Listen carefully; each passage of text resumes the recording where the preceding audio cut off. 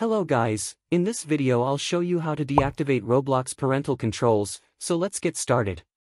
To begin, open Roblox and log into your account. Once done, we'll need to open the Roblox settings. To do this, go to the upper right corner, click on the gear icon, and select Settings. Now, go to the left and choose Parental Controls.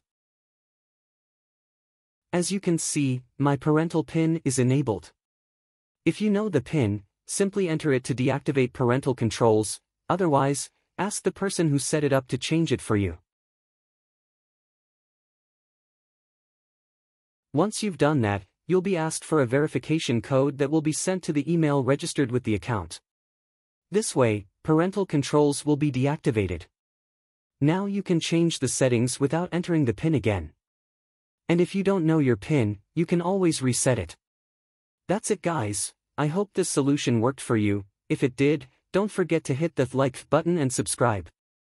If you still have any issues or questions, let me know in the comments section and I'll try to help as much as I can.